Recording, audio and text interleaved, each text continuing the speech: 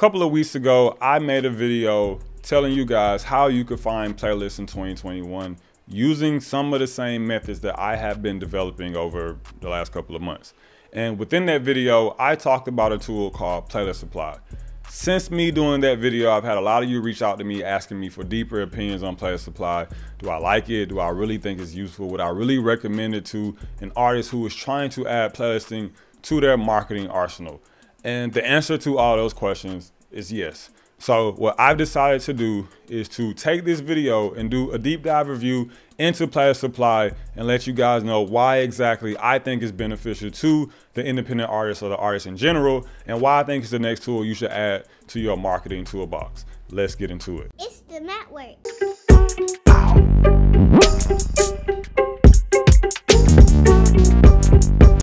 What's going on? It's your man Corey, and today's episode is all about a tool called Playlist Supply. Now, Playlist Supply is this data scraping tool that's used to find playlists on Spotify. It's a really helpful tool that I've been using for the last, I would say, like 5 or 6 months or so. My team likes it, I like it, and it's made a lot of the things that we've had to do around playlisting just super simple and super easy. So what exactly is Playlist Supply? Playlist Supply is this tool that allows you to search through playlists on Spotify using different keywords that you are searching. And if you've been following me for the last couple of years or so, you know that there is a manual method that you can use to find playlists on Spotify, and that is to type in keywords in the platform and then look for playlists that match those keywords. Playlist Supply is pretty much that process done on steroids, you know, so the time that it would take you to do that, Playlist Supply can get it done in probably a fraction of the time.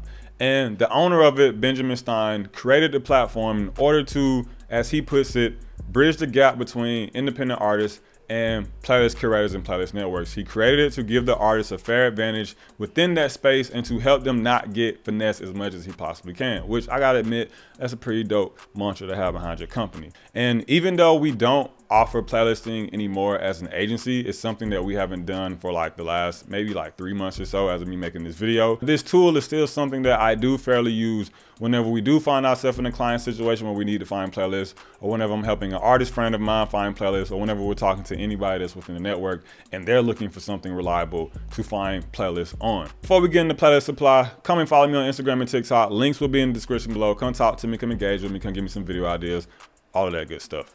Now, with that being said, let's go ahead and get into it. First thing that I want to get into is price, because I know you want to know how much it is. You know what I'm saying? I don't even care about none of the features if I can't afford it, and I feel you. Out the gate, Playlist Supply is pretty cheap. It's only $19.99 a month. Compare that to Chartmetrics, $140 a month or $1,400 a year, or Submit Hub, which makes you pay for credits just to submit the song to the curator. I gotta say, man, that's a pretty good steal. $20 a month isn't anything. And when I talked to the owner, once again, Benjamin Stein, I had a conversation with him. I asked him, like, why is the platform so cheap? You could at least be charging like $50 for this. And the way that he described it to me is that he wants to keep it cheap for the independent artists, because once again, he's trying to bridge that gap between artists and playlist curators and make that whole process as transparent and easy as possible. He feels like in order to do that, he has to keep the platform cheap so that way it can truly benefit and help artists. And once again, that's pretty fire, I can't even lie. As of me making this video, it's $19.99. Now, you know how these tech companies are, man. You know, things start to get popping and prices go up. But based on that conversation, I don't feel like it's going up anytime soon. For it to stick around at $19.99 for the things that you are going to get out of it, once again, is a pretty good deal. Especially if you're someone that is okay with paying the $140 a month for Chartmetric, or someone that has spent more than $20 of credits on Submit Hub, and you probably haven't even gotten a tenth of what you would get out of Playlist Supply. So just out of price alone, I gotta give it a 10 out of 10. Next thing I wanna get into about Playlist Supply is the features. And for this, we gotta get into it. Like, I gotta show you what you can do over here. So here we are inside Playlist Supply. And as you can see, it's not a complicated looking tool. Like it pretty much looks like a really fancy Excel sheet. And out the gate, I'm not gonna lie to you, I already like that about this, because some of those other platforms can get pretty confusing if you're not used to working around a data analysis tool. So once again, out the gate, big feature of it is just how simple it is to use. And as you can see, the big thing about Playlist Supply is their keyword searching feature, which is pretty much the manual process, which we already know works, but on steroids. So what you can do is you can come here and type in any type of keyword. You can see I was looking for trap rap and Lil Yachty for a client that we were working with a couple of weeks ago. But you can search artist names, you can search genre names, you can search events, you can search games, you can search anything, and I recommend you search anything and see if there's a playlist that makes sense for it on Spotify that you can find with Playlist Supply. Now, the other really cool thing about Playlist Supply's playlist search feature is their criteria function. And what you can do with this is you can break down your search based on playlists that have one of these things in their bio. So a social media link, an email, an Instagram handle, a Twitter handle. And you can also break it down based on playlists that are placing similar artists to each other. So what's really powerful about this is that if you've ever done any type of playlist pitching before, you know that one, the most time consuming part of the process is finding the playlist, which we'll get into. And then also there is the risk that you could do all this research to find a playlist that you can't even find the curator to. Like they have like a Mickey Mouse profile picture and like you can't find an email, you can't find an Instagram handle, you can't find anything. So with this criteria, it makes sure that you're not wasting your energy and your resources digging through playlists that don't even matter to you and that can't even be reached. So you could come in here, right? You could type in, if you're a rapper, you could type in hip hop and then you could search it out just based on playlists that have an email in the bio. Let's say you're an email person, or once again, a social media link if you are the DM type of person. Whatever works for you, you can make it work here. And then you just click search. And that's literally it. It goes through and it finds a playlist for you. Now, on average, this tends to take about 10 to 15 minutes, depending on how many playlists match the search criteria that you put in.